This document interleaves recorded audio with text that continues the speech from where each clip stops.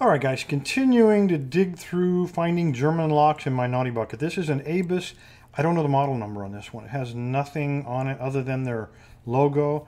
Very nice Yale style keyway. Got that nice curve. I'm going to pick from that right ledge right over here. And that means I'm going to go ahead and put my tension wrench down on the bottom there. That way it won't get in my way. Perfect fit. These are nice locks for a couple reasons. First of all, they are usually full of spools. So if you're looking for a good spool trainer, this is a good start. This is atypical. Again, there's no model number or anything on these keys, so I really have no idea. It's a 5-pinner, but this is very atypical. It doesn't get better than this. If you're allowed to pick out your own key, your own bidding, this is the one. Grab this one. But it does work beautifully. It is, as I said, a used lock, but not much. There's no corrosion or anything on it. Let's go ahead and clamp it up and see if we can't get it picked.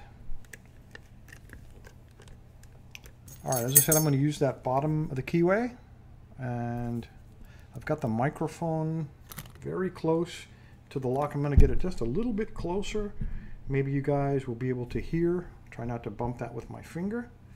Maybe you guys can hear what's going on. I will use it's called a Tron, only because I've seen the bidding on that key.